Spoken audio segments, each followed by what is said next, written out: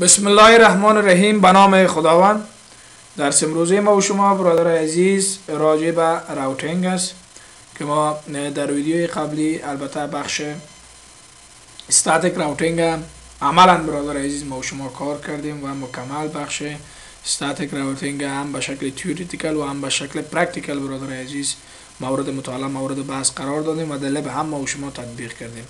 امروز برادر عزیز ما و شما میریم به طرف راوتینگ دیگه که البته زیر نام دیفالت راوتینگ ما هم یک چیزی داریم برادر عزیز که دیفالت راوتینگ هم زیادتر استفاده قبلا میشد، اما خوب است که به متدولوژی شما آشنا باشین، بفهمین که با کدام سیستم شما میتونین سیستم دیفالت راوتینگ انجام بدید.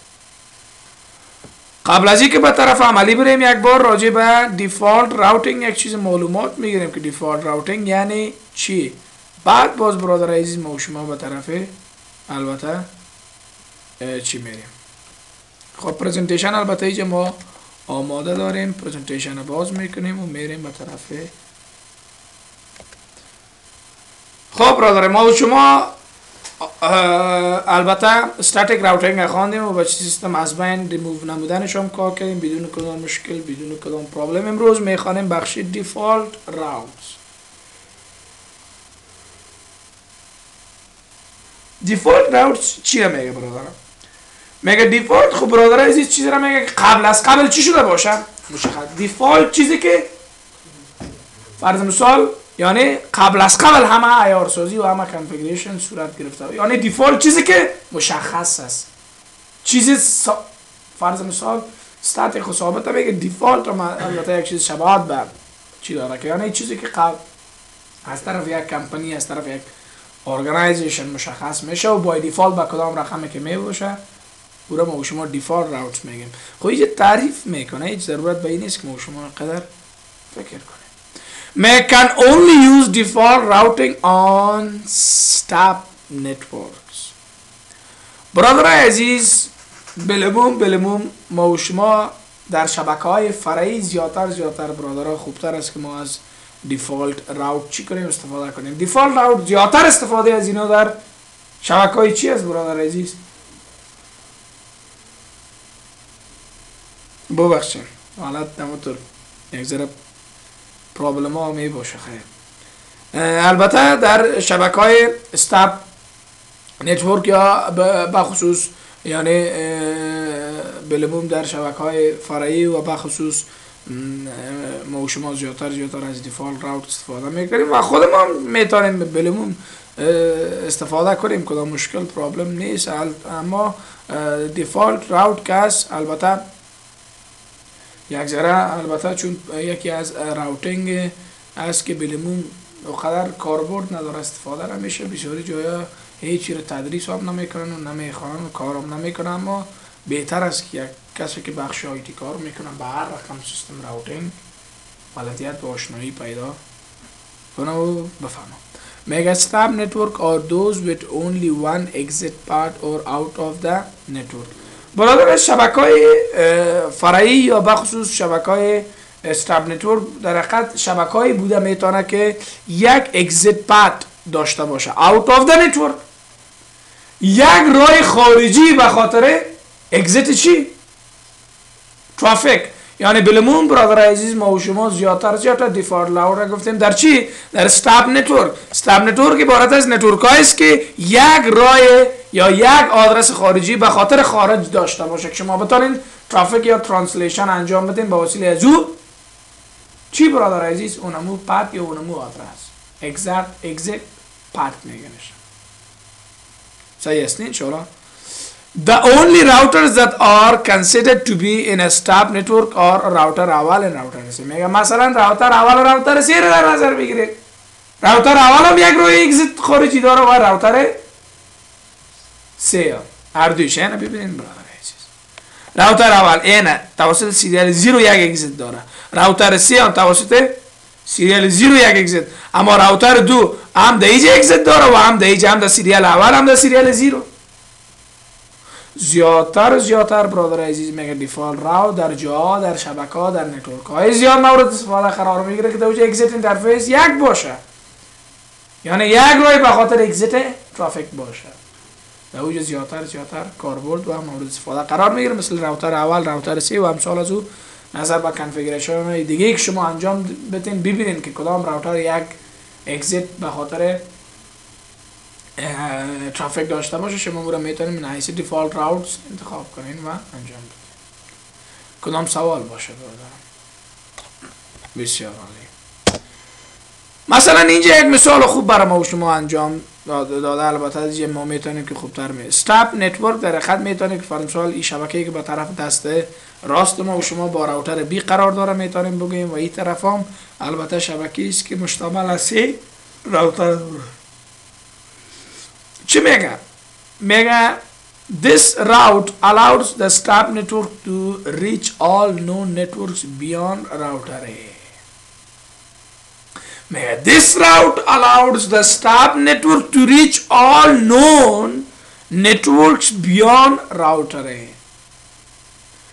برادر عزیز، یعنی در حقیقت این سیستم را یا این راوتینگ را که ما شما انجام بدیم آی پی راوت 0.0.0.0 با 0.0.0.0 با 172.16.2.2. برادر عزیز، اگر این قسم یک آی پی راوت ما انجام بدیم، این معنایش این است که برادر اینمی ساب نتورک ما که در طرف دست راست ما و شما قرار داره، یعنی اینی نتورک با وسیله راوتر با دیگر راوتر را چی پیدا میکنه؟ شناسایی پیدا میکنه. یکی از کار چرا ما و شما اینجا انی گرفتیم 000 مطلب ازی که نتورک ها معنی شد و فرض مثال چی هم؟ هوست تو مشخص نکردیم، یعنی که مطلب مشخص باشه انی، یعنی استاب نتورک ما با وسیله راوتر با دیگر راوتر ها معرفی میشه. یعنی با انجام دادن این عملیه یک استاب نتورک ما با چندین راوتر در عین زمان چی میشه؟ ترو راوتر مابینی وصل میشه. میتونه چی کنه؟ عملیه راوتینگ انجام بده بدون کدام مشکل، بدون کدام پرابلم. صحیح است انشاءالله که در اینجا برای ما و شما فرض مثال راوتر بی را استاب نتورک گفتن و ای چون یک اگزیت داره که بر راوتر ای وصل شده و راوتر ای 2 اگزیت داره بر راوتر فرض مثال دی و ای. گرفتین گپا؟ یعنی راوتر استاب نتورک ما وقتی که این قسم یک عملیه دیفالت راوت انجام بدیم با وسیله راوتر ای بر راوتر دی و ای هم چی میشه؟ راوتینگ انجام میده بدون کدام مشکل، بدون کدام پرابلم. خب برادر عزیز، در اینجا بعضی از گپ‌هایی است که باید ما و شما در بخش configuring default routes انجام بدیم. میگه default routes are used to route packets with destination that do not match any of the other routers in the routing table. یکی از گپ‌های اساسی که برادر عزیز در دیفالت راوتر است و بخصوص در عیارسازی دیفالت راوت ما و شما باید توجه داشته باشیم و متوجه باشیم این است که میگه دیفالت راوت در حقیقت راوت میکنه چی را؟ پکت را راوت میکنه with destination that do not match any of the other routers in the routing. میریم در مثال سعی کنیم برادر عزیز دی مثال. خب برادر عزیز، مثلا که گفتیم چطور، یعنی مثلا اگر استاب نتورک 172.16.0.1 اگر ما متوجه شویم با وسیله راوتر ای با راوتر ای و دی چی گفتیم معرفی میشه، یعنی هیچ ضرورت به این نداره که ما بی را با ای و دی علیحده معرفی کنیم. یعنی دیفالت راوت یگانه کارش این است که با وسیله یک راوتر با راوترهای دیگه اتومات چی میشی؟ معرفی میشی، یعنی با وسیله امی راوتینگ تیبل که هیچ ضرورت به این نیست که تو باید به هر راوتر خود به شکل جدا چی کنی؟ آیدنتیفای کنی یا معرفی کنی. گرفتی گپ میاد؟ آفرین. باز در استاتیک ما هر راوتر جدید معرفی میکنه در دیفالت نه. Mega default route is actually a special static route that uses this format. گفتم ما پیشتر براتون که یک شباهت با چی داره برادر عزیز؟ با استاتیک راوت داره. ما استاتیک گفتن نمیتونیم، اما یک تکنیک پیشرفته تر، یک تکنیک اسپیشال استاتیک راوتینگ ما شما چی میگیم؟ default route is actually a special static route that uses this format. و این فرمت را که ما شما در اینجا نوشته میکنیم بالعموم default route از این فرمت استفاده میکنه. IP route 0.0.0.0 فاصله 0.0.0.0 باز next hop آدرس ما به شما میتیم outgoing interface خلاص. یعنی ما میتونیم که مشخص کنیم که در پایین اگزمپلش هم گفتم میگه this is sometimes referred to as a quad zero route. اینا ما و شما quad zero route هم میگنش، یعنی یک ناب سرش ماندن. چرا؟ به خاطر از اینکه کل چیز استینان صفر است تمامه، یعنی آدرس ازی سر صفر استاده است. از اون لحاظ ایرا quad zero route میگن. چی میگن برادر عزیز؟ quad zero route. صحیح است نه؟ 0.0.0.0.0 به شکل. example using next hop address. مثلا ما چطور میتونیم که استفاده کنیم؟ ایام در global configuration mode ما و شما میریم برادرها و در global configuration mode برادر عزیز ما و شما نشته میکنیم IP route 0.0.0.0 فاصله 0.0.0.0 باز IP فرض مثال چی را exit interface برادر عزیز ما و شما چی میکنیم؟ outgoing یا مون next hop آدرس برادر عزیز ما و شما چی میکنیم؟ مشخص میکنیم next hop آدرس و بعدا باز اینتر. example using the exit interface. اگر exit interface مشخص کنین نشته میکنین IP route 0.0.0.0 باز 0.0.0.0 باز به جای IP میتونین سیریال 0 نشته. این exit interface میگه. گرفتین گپا برادر عزیز؟ با این سیستم ما و شما میتونیم که البته دیفالت راوتینگ برادر عزیز چی کنیم؟ انجام بدیم بدون کدام مشکل بدون کدام پرابلم. بک میریم برادرها در شکل خود. اینا مثلا در اینجا ما و شما برادر عزیز IP راوت انجام میدیم 0.0.0.0 فاصله 0.0.0.0 اینه نکس هاب آدرس یا فرض مثال همی آدرسی که ببخشید اگزیت اینترفیس ما و شما 172.16.2.2 اینی است. اگزیت اینترفیس برای راوتر B 172.16.2.2 را مشخص میکنیم با وسیله زی با ای ایدنتیفای میشه. نگرفتین گپا برادر عزیز؟ با این شکل برادر عزیز ما و شما یک عملیه را انجام میتیم در راوتر B. البته در کجا؟ در راوتر B انجام میتیم برای راوتر 1 باسترو راوتر A معرفی میشه به این دو نتورک. گرفتین گپا برادران؟ خب و در اینجا مثلا یک لب کانفیگریشن برای ما و شما گفتم. مثلا برادر عزیز ما و شما به این شکل یک لب می داشته باشیم، لب اول، لب دو، لب سه. ما در دو لب برادر عزیز امروز بخیر درس براتون انجام میدم. هم در لب بیشتر هم در این لب که شما خوبتر و درستتر چی کنین بفهمین سیستم و درستتر کار نمودن دیفالت راوتینگ.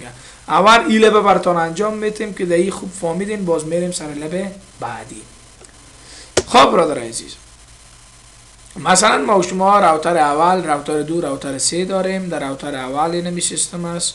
البته با راوتر اول با نتورک آیدی 10.0.0.0 آیدنتیفای شده، سیریالش با 20.0.0. راوتر دو فقط دو دانه سیریال داره که 20.0.0 30.0. راوتر سه 40.0.0 نتورکش است. و ما و شما به خاطر تطبیق نمودن فالمسال دیفالت راوت در راوتر اول میرین در گلوبال کانفیگریشن مود IP راوت 0.0.0.0 با 0.0.0.0 باز در اینجا اگزیت اینترفیس مشخص میکنیم 20.0.0.2 اینجا. و در راوتر دو برادر عزیز IP راوت 10.0.0.255.0.0.0.0 و در اینجا 20.0.0.1. این را چرا برادر عزیز در اینجا ما و شما چی میکنیم؟ به این شکل یک عملیه را انجام میدیم در راوتر دو. به خاطر ازی که در اینجا دو اگزیت اینترفیس برادر عزیز ما و شما داریم و به خاطر مشخص نمودن ازی که فرض مثال چون ما با راوتر اول به وسیله 3.0.0.2 وصل هستیم و با راوتر اول با 20.0.0.1 وصل هستیم. اگزیت اینترفیس برای راوتر دو برای راوتر اول 20.0.0.1 است و اگزیت اینترفیس برای راوتر دو برای راوتر سه 30.0.0.2 است. این را ما و شما ایدنتیفای میکنیم. اما در اینجا چون مشخص است اینجا مشخص میسازیم. اینجا چون ما و شما این مانای چی میته؟ انی میته. یعنی مطلب از این که ما میتونیم فرض مثال از اون 0.0.0.0 را مشخص در اینجا ما و شما مشخص میسازیم. IP راوت میکنیم. IP راوت که برای ما اگر با نتورک 10.0.0 با 7.255.0.0 کدام اینفورمیشن آمد با اگزیت اینترفیس 20.0.0.1 و به شکل آی پی راوت که برای ما اگر از این نتورک 40.0.0 با ثبت ماست 255.0.0 کدام ریکوست آمد اگزیت اینترفیسش 30.0.2 و در راوتر سیم این راوتر اول بار انجام میدین آی پی راوت 0.0.0.0.0 و بعد از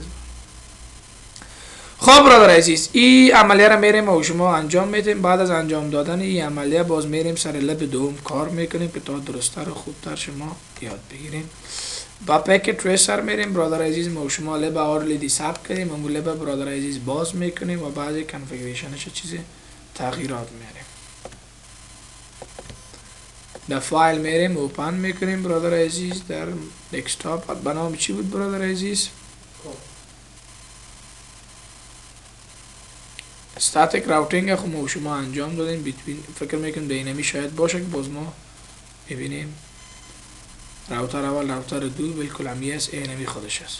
این حالا فقط ما شما کنفیگریشن از اینا رو چی میکنیم برادر عزیز پاک میکنیم و بعد چی میکنیم مشخص میشه.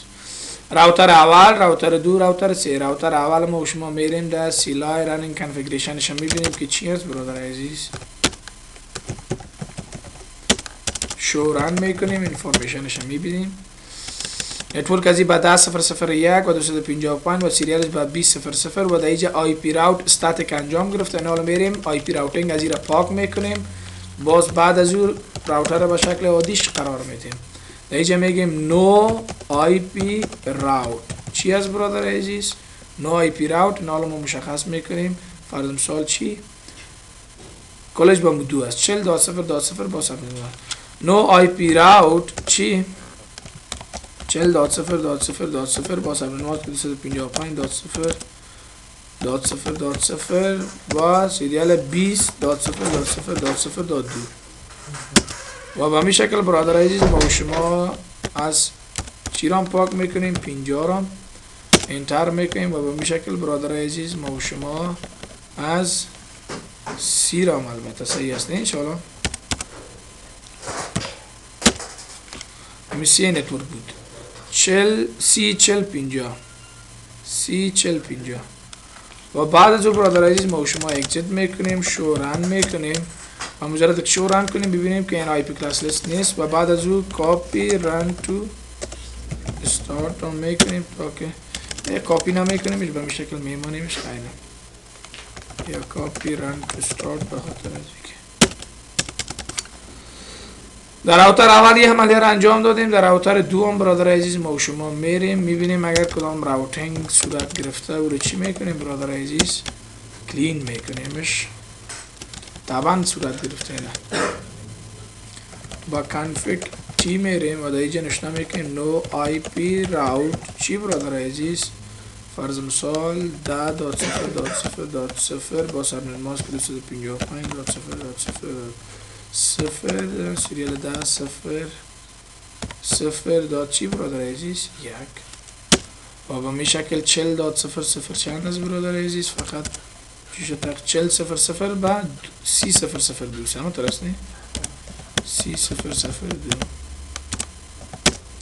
و به می شکل 10.0.0 با 20.0.0.1 هست این رقم شما دوبار نشته همه ترست نی 10.0.0 با چند از برادر عزیز 20.0.0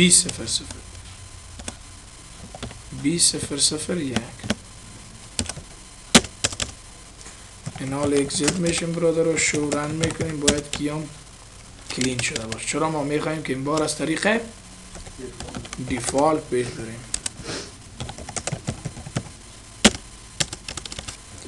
و با می سیستم در راوتر آخری هم برادر عزیز ما شما میریم در بخش سیلایش انیبل میکنیم شو رن میکنیم و با می سیستم در اینجا برامون آی پی راوت 10.20.50 و با کنفیگ تی میریم برادر و در اینجا میگیم نو آی پی راوت که برام چی را برادر 10.0.0.0 و سرنماز 255.0.0.0 با سریال 30.0.0.1 صحیح است انشاءالله و می شکل دیگه چند از برادر عزیز 20.0.0 با 30.0.0.1 B00 با C001 و به شکل 50 باز هم به اون چیز. خب برادر اکزیت میشیم و بعد از او شو رن میکنیم. اینال راوتینگ بیخی بین از اینا نیست. کاپی رن تو استاد.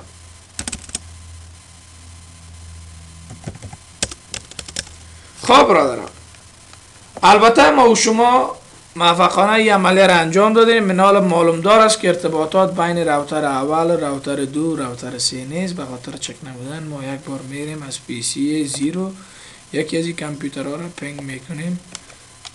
میگیم پینگ کو برادر 40.0.0. فرض مثال یک آی پی است. میگه دستینیشن هاوست صحیح انشاءالله، یعنی که ارتباط نداره. اینال از 40.002 که اینجا ما شما فکر میکنیم داریم، یعنی 40.002 بگو پینگ کو چی ره؟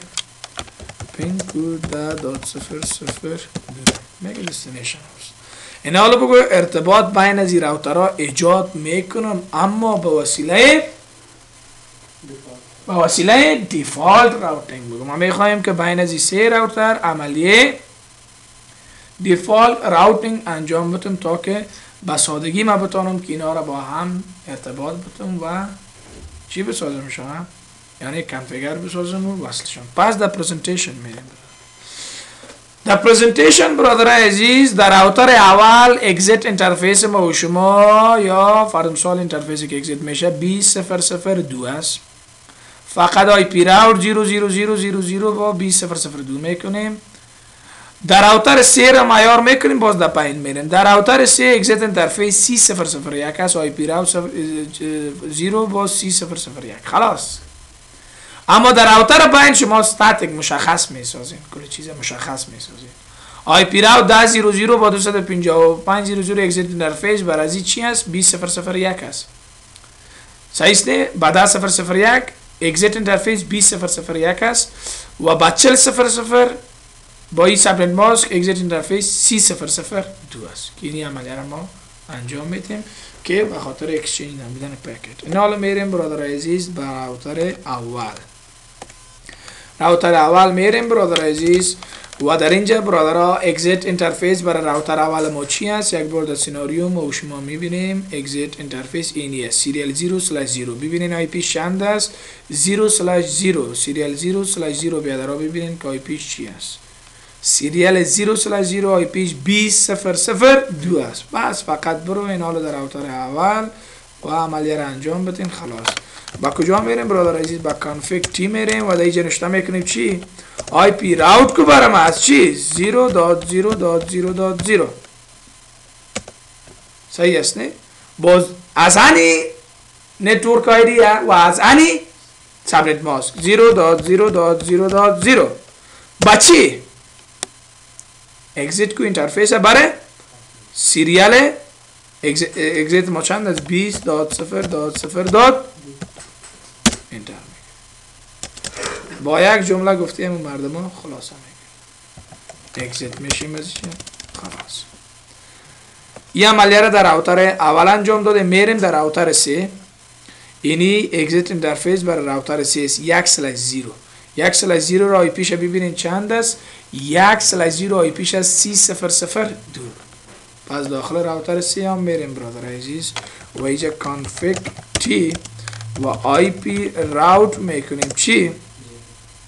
0.0.0.0 با سابنت ماسک یا 0.0.0.0 اگزیت اینترفیس چند بود؟ 30.0.0.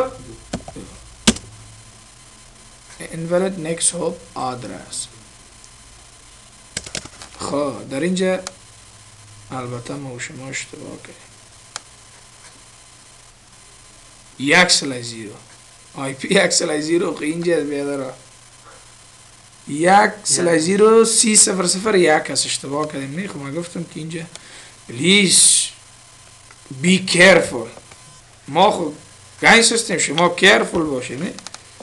این حالا بگو چی برادر اشتباه شد 30.0.0.1 دم یک جمله ایران خلاصه کردیم اگزیت میشیم برادر عزیز. راوتر اول راوتر 2 راوتر 3 کارش اینم قبول. این حالا گپ اساسی که سر راوتر باین است.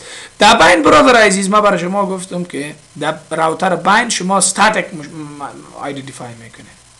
10.0.0.1 اگزیت اینترفیسش 20.0.0.1 است و 40.0.0 اگزیت اینترفیسش 30.0.0 است. گرفتین گپا؟ از 10.0.0.20 از 40.0.0.20 فقط این انجام میتون خلاص. میریم پس برادر عزیز در راوتر باین. اینال در راوتر باین برادر عزیز ما و شما بر راوتر 10.0.0 این اینترفیس مشخص میکنیم. 1/0 آی پی چند است؟ 20.0.0.1. اینال برین برادر عزیز در اینجا ما و شما با کجا میریم؟ با کانفیگ تی میریم و نشته میکنیم آی پی راوت کو برای ما از چی؟ 10.0.0.0 مثلا ماست که 255.0.0.0 اگزیت اینترفیس 20.0.0.1. صحیح شد برادرها؟ پس میبرایم از راوتر میریم در سیناریو ما و شما در این راوتر با نتورک 10.0.0 سیریال 1/0 که آی پی چند بود برادر عزیز 20.0.0.1 آیدنتیفای کردیم. این حال میریم در این راوتر اگزیت اینترفیس اینی است 1/0 که آی پی چند است در این راوتر میریم 1/0 آی پی 30.0.0.2 است. این در اینجا آیدنتیفای میکنم با راوتر 40. باز میگم آی پی راوت کو برای من 40.0.0.0 واسه من ماسک 255.0.0.0 با چی 30.0.0.2 برادر با مجرد که انتر کنیم بعد اگزیت میشیم برادر عزیز و اگزیت. عملیه را ما و شما موفقانه انجام دادیم. این حالا برادر عزیز ما میریم از PC0 PC2 را و از PC2 پس PC0 را پینگ میکنیم. PC0 میریم پینگ پیشتر دستینیشن هوست این بار پینگ کنیم که چی میگه برادر عزیز ریپلای این سیشون پینگ کن مشکل نیست. یک بار ریکوست تایم اوت دیگه ریپلای میگه. صحیح شد انشالله. پس ارتباط ما موفقانه صورت گرفت از طریق دیفالت راوت و به می شکل برادر عزیز ما و شما میتونیم که با کجا بریم PC2 و با کاماند پرام و در اینجا برادر عزیز ما و شما پینگ کنیم مجرد ریپلای و با می سیستم برادر عزیز چی هست؟ فرض مثال سی.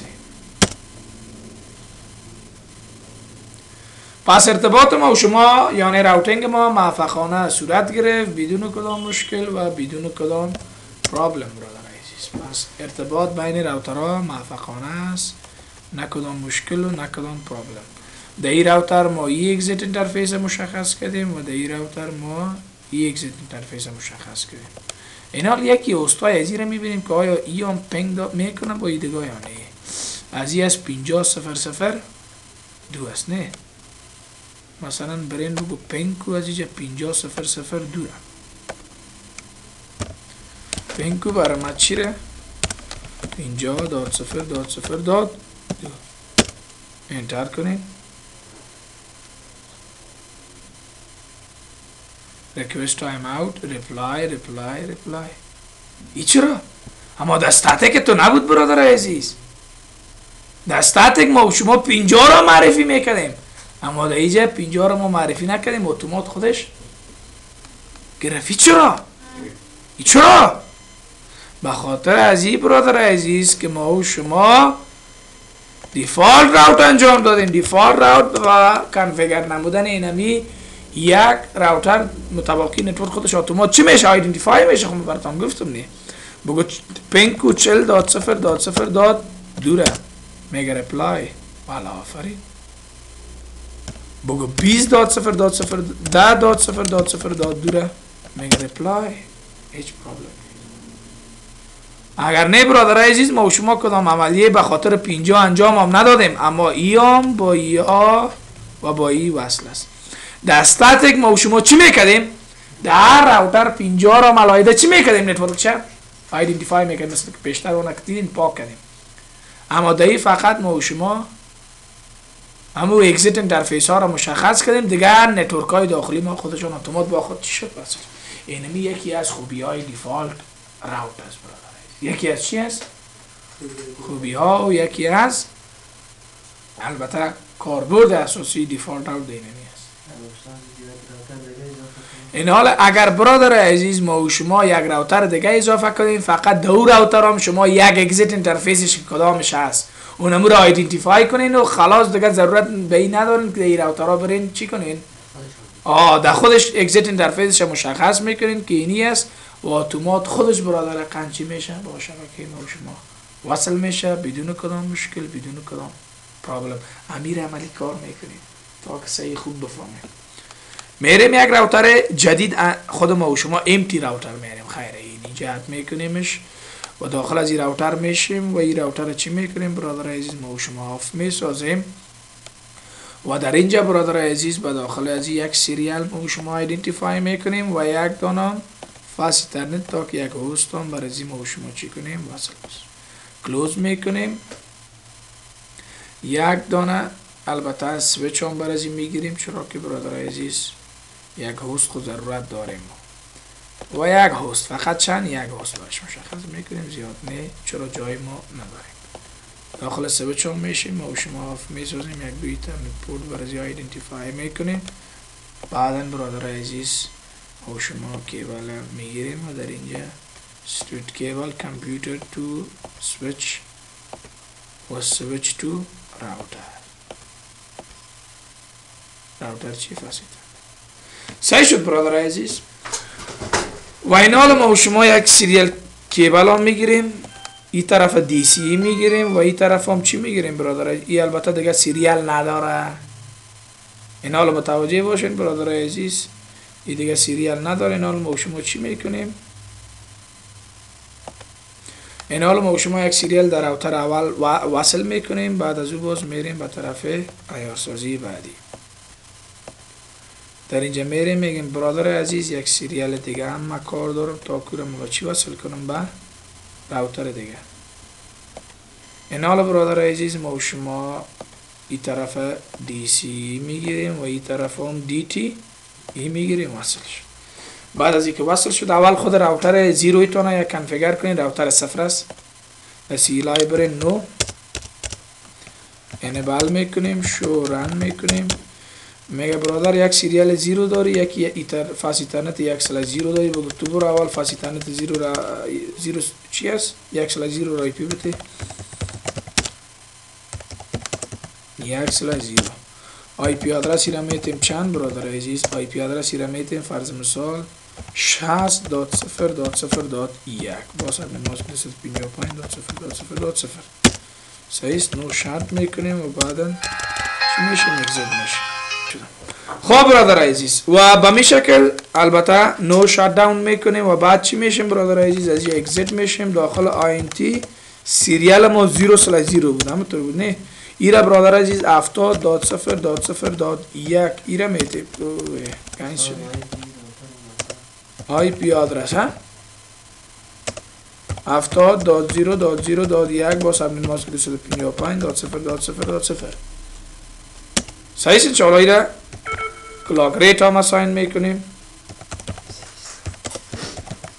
کلاک ریت 64000 و بعد از اون نو شرط میکنیم و بعد چی میشه؟ اگزیت میشه و اگزیت. صحیح شد. انشاءالله یک شو رن میکنیم، شو رن میکنیم برادر عزیز 70.0.0.1 و 60.0.0 از اینترنتش از خود فراموش نکنین دیگه. کاپی رن تو start و بعد برادر عزیز در راوتر چی میریم؟ در راوتر اول هم میریم. راوتر اول هم خیار میکنیم، یک سریال داشت چی شد؟ پاسوردشو میدیم، شو رن میکنیم. یک سریال جدید به نام چی وصل شده ای؟ سریال که 2/0 کنفیگ تی میریم برادرها. چی نشته میکنیم در اینجا؟ آینتی سریال 2/0 انتر میکنیم. آی پی آدرس را چند میتیم برادرها؟ 70.0.0.255.000 انتر میکنیم، نو شرط میکنیم و بعد چی میشیم برادر عزیز؟ اگزیت میشیم. صحیح است. انشاءالله پس ما و شما موفقانه بخش معیار کردیم، کنفیگر کردیم، شو رن میکنیم 70.0.0.2 این حالا برادر عزیز کاپی رن خیلی باشه باز کاپی رن استارت شد عدلا میاد. خب برادر این حالا میریم این هست از ایران یک آدرس میتیم چند برادر عزیز 70.0.0. ببخشید 60.0.0.2 و 60.0.0.1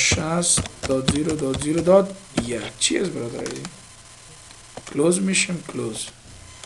این حالا در اینجا پی سی 60.0.0.2 را با چند برادر عزیز با 10.0.0.2 یک بار میبینیم که ارتباط داره یا نه. میریم در اینجا در البته در کامند پرامپت میگیم پینگ چند در 10.0.0.2 destination host unreachable. اگزیت میشیم برادرها و اگزیت کلوز میشیم میگه دیگه اگزیت کار نمیکنه خیلی خیلی و از پی سی 0 میگیم پس چی را پینگ میکنیم ایره پینگ برای چند 60.0.0.2 60.0.0.2 request timeout destination host unreachable. بسیار خوبش. این حالا برادر عزیز خیلی ما چطور بتانیم و به می شکل از اینجا اگر پینگ کنیم خب معلوم دار است که پینگ نمیکنه 60.0.0.2 فقط برادر عزیز ما و شما استاب نتورک ما ای است کی است اینی است اگزیت انترفیسش کدام است سیریال 2/0 آی پی چند است برادر عزیز 70.0.0.2 اینی را ایدنتیفای که با وسیله از این اتومات با یا چی میشه چه قسم برادر عزیز ما و شما میریم در کجا در راوتر 0 در کجا میریم در کانفیگ تی میریم آی پی راوت که برام 0.0.0.0 فاصله 0.0.0.0 فاصله 70.0.0.2 بعد از این اگزیت میشه ما میگه که اگزیت شویم این حالا برادر عزیز ما شما یه عمله رو در کجا انجام دادیم در راوتر و بعد بیاین این حالا پینگ کنین چی را کاماند پرامپت بگو پینگ کو پیشتر خب پینگ نکردی این بار بگو پینگ کو چی میگه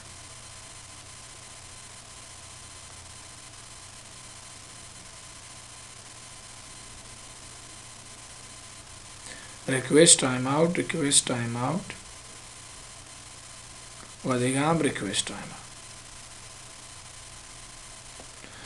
کلوز میشیم. البته در راوتر اول ما شما اگزیت انترفیس مشخص کردیم چی برادر عزیز 70.0.0.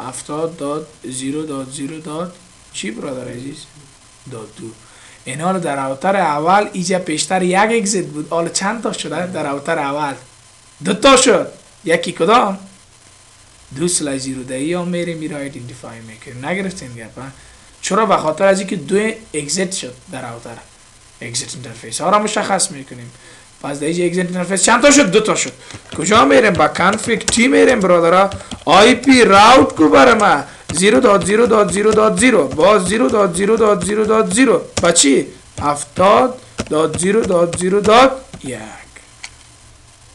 گرفتین گپ یعنی کی نیشه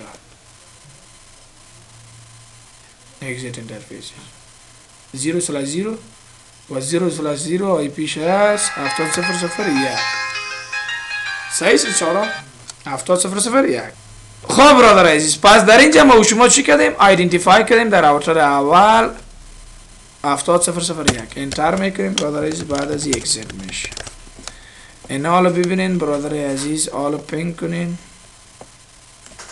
بگو پینگ کو برام 10.0.0.2 ریپلای بگو 40.0.0 خود گرفت 40.0.0.2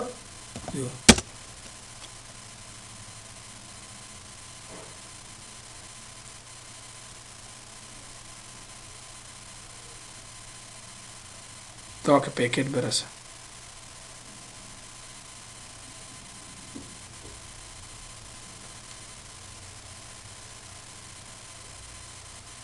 نال کار شبکه ارتباط تزیر ما و شما چی میکنیم چک میکنیم خب برادر عزیز البته در اینجا با چی ارتباط گرفت با این راوتر. صحیح است نه انشالله؟ آیدنتیفای شد و معرفی شد. صحیح است نه انشالله؟ در اینجا این حال ما در اینجا راوتر در کجا معرفی کردیم؟ به اینجا. در اینجا اگزیت اینترفیس دو دانه است. یکی چند بود برادر عزیز؟ یکی ما و شما البته این سریال بود که ما آیدنتیفای کردیم، همونطور است نه 00 که آی پی ازی چند میشه برادر عزیز؟ 00 علا آی پیش 20002 است و یکی اگزیت اینترفیس ما ای میشه که 70001 است. همین یک بار در راوتر اول ما و شما شوران میکنیم میبینیم.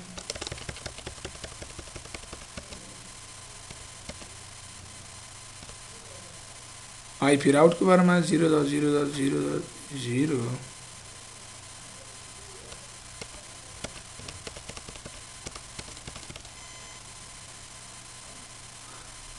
70001 است، اما اگزیت اینترفیس دوم ما و شما نیست. همونطور است نه کی باید باشه 00 صحیح است نه انشالله؟ آی پی چند میه برادر عزیز؟ آی پی ازی میایه 20002. این حال کانفیگ تی میریم برادر عزیز. آی پی راوت که برای ما 0.0.0.0 صحیح است انشالله؟ و با می شکل 0.0.0.0 و چی برادر عزیز؟ 20.0.0. چند بود؟ انتر میکنیم.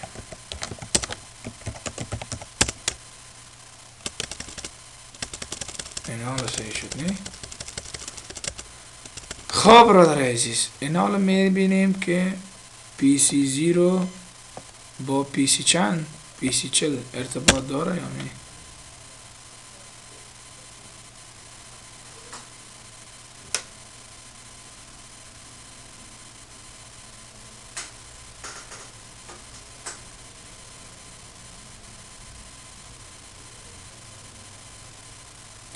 خب یک بار ارتباطات هم میبینیم از دو طرف هم.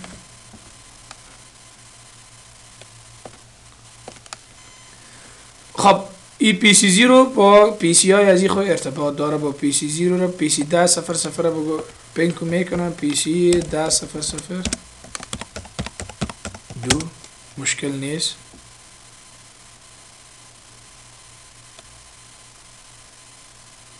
به خود از یوم ریکوست داریم تا شبکه ایار شد تنظیم شد.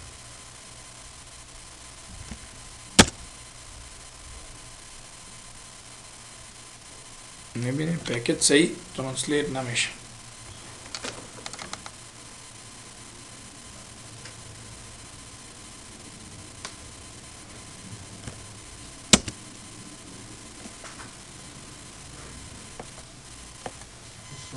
جان خب برادر عزیز و در پی سی 0 بودیم نه که پینگ میکردیم. پی سی 2 خود پی سی 1 ارتباط بگیریم.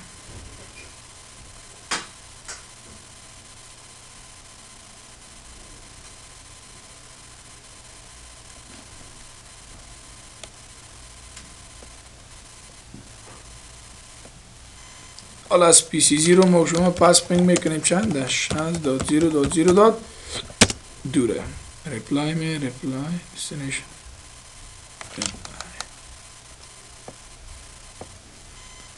و از پی سی 4 ما شما پینگ میکنیم چی را؟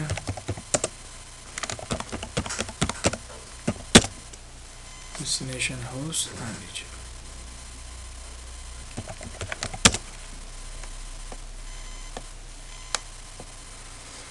خب برادر عزیز این حال به خاطر از بین بردن این مشکلات ما شما پس بریم در کجا؟ در پی سی راوتر بین با کانفیگ تی میریم و در اینجا آی پی راوت میکنیم. از چند برادر عزیز؟ البته آی پی راوت میکنیم. صحیح است نه انشالله؟ این نتورک ما شما آیدنتیفای میسازیم و این نتورک ما شما چی میکنیم؟ آیدنتیفای میسازیم. این نتورک ما 50 است که همونطور است نه؟ 50.0.0.0 با ثبت نام 255.0.0.0 صحیح است نه انشالله؟ در اینجا ما و شما آیدنتیفای میکنیم چی را؟ یعنی مطلب ازی که اگر با آی پی راوت کو برای من بایی، اگر فرض مثال کدام ریکوست آمد به اگزیت سیریال چند؟ سیریال 0/0 که آی پی 0/0 از 20.0.0 همه درست نه؟ 20.0.0 را ما و شما در اینجا چی میکنیم؟ 20.0.0.2 انتر میکنم به شکل آی پی راوت کو برای ما از چند 60.0.0.0 با ثبت ماست که 255.0.0.0 اگر آی پی را راوت کو برای ما در اگزیت انترفیس چی برادر عزیز؟ اگزیت انترفیس ما چند است؟ 0/0 آی پی هست 70.0.0.1 70.0.0.1 ما شما جمعیت 70.0.0.1 انتر میکنیم برادر عزیز اگزیت میشیم این بار یک بار میریم از پی سی 0 پی سی داره اول پینگ میکنیم پینگ کو داره 002 میگه ریپلای بگو اینال 50.0.0.2 را شبکه دوم است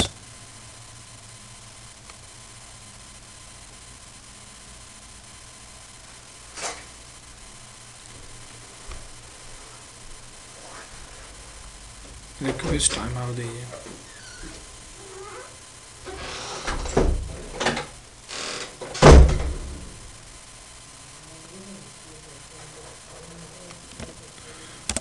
چل فرض مثال 0.0.0.2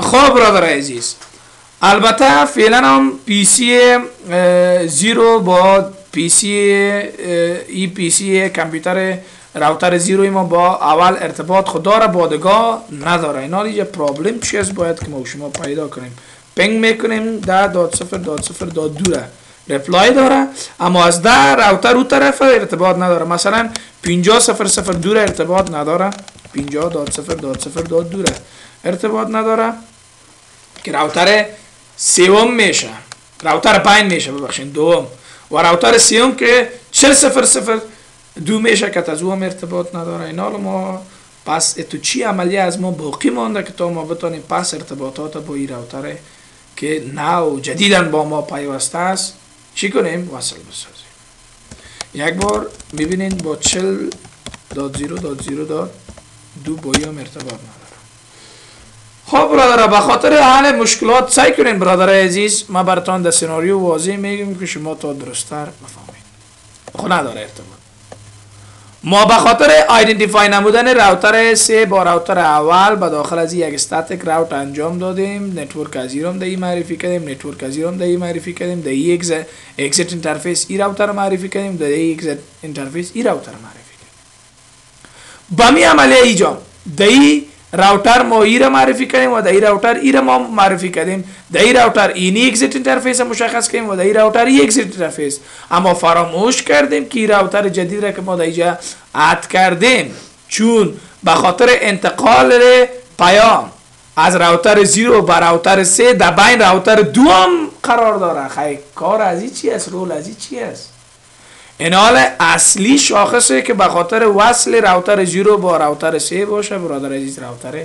2 است ما راوتر 0 را نتورکش باز دیجا به شکل استاتیک آیدنتیفای میکنیم اما در اگزیت انترفیس 1/0 با مجرد که عملیه را انجام بدیم اتومات راوتر 0 هم با راوتر اول خود ارتباط داره با راوتر 2 هم ارتباط میگیره با راوتر 3 یعنی ما در راوتر بین یعنی این راوتر است این نتورک 0 که 60.0.0 میشه را آیدنتیفای میکنیم چطور میریم در راوتر چند در راوتر دوم و در اینجا نشته میکنیم آی پی راوت که برای ما اگر از 60.0.0.0 با سبنید ماست که 255.0.0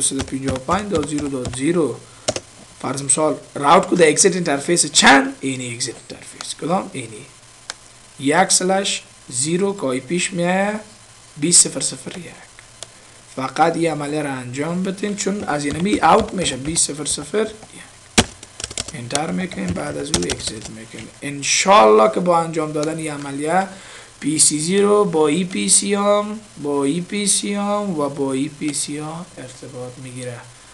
PC از این آی پیش 10.0.2 است، از این آی پیش 50.0.2 است و از این هم آی پیش 40.0.2 است. اینال علایده که هر کدامش پنگ می کتی 10 خو از اول ارتباط داشت، کتی 2 تا نداشت. اینال ببین بگو کتی 10 ببین اول میگه کت 10 خو داری ارتباط، بیشتر میگه کتی 50 و 40 نداشت. بگو خیلی کتی 50 ببین اینال 50.0.2 میگه ریپلای. بسیار عالی. بگو کتی 40 هم ببین خیلی 40 زیر میگه ریپلای. پس موفقانه ما و شما تانستیم برادر عزیز جهت کنیم و به می شکل یکی از PC آخر از اینجا میریم پنگ میکنیم. کیره برادر عزیز پنگ کو برای ما چند 60.0.0 دوره انتر کو میگه ریپلای. فراموش نکنیم برادر عزیز هر نتورک جدیدی که شما معرفی میکنین در کدام راوتر که در بین قرار داره در او یک بار معرفیش میکنین. اگر به می شکل کدام راوتر این طرف اضافه شود برادر عزیز، کجا؟ ده این طرف اضافه شود. با مجرد که اضافه شد خود کنفیگریشن عیارسازی خود بین خود این دو راوتر را انجام میتین. بعد از او که انجام دادی این راوتر هم ده اینجا به شکل استاتیک معرفی میکنی. اگزیت انترفیس ایره میدی. صحیح است نه انشاءالله؟ یعنی مطلب ازی که در اینجا این راوتره که در اینجا اد میشه او را در اینجا هم اد میکنی، آیدنتیفای میکنیش و در اینجا هم آیدنتیفای میکنی. را فراموش نکنی. در کجا؟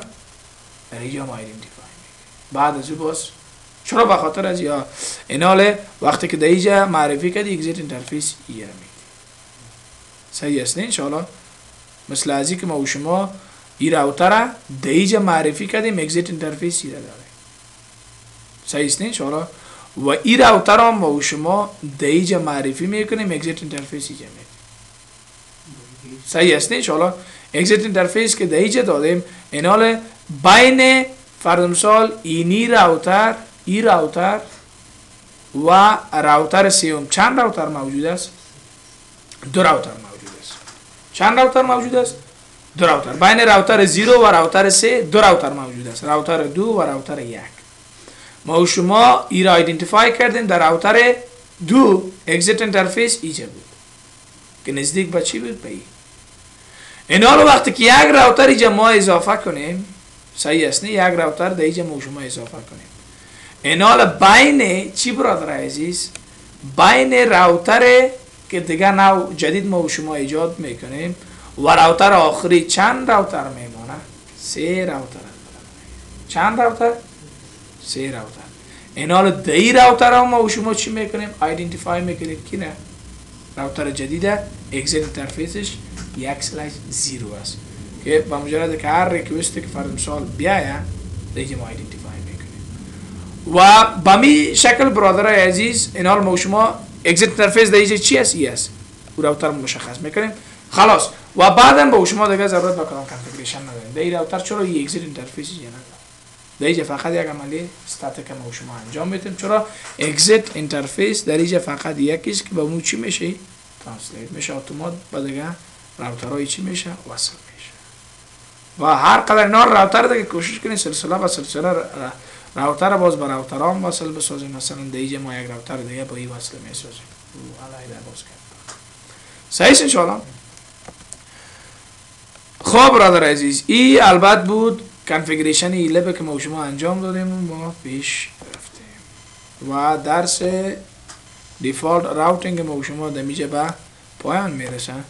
البته باز در یک سناریوی دیگه هم بخیر انشالله در ویدیوی آینده بخیر دیفالت راوت یک بار باز ما شما دیسکس میکنیم کار میکنیم. ویدیو امروز ما درس امروز ما دمیجه به پایان میرسه. تا درس های بعدی شما را به خدای پاک میسپاریم. شاد و موفق کامیاب باشین و من الله توفیق.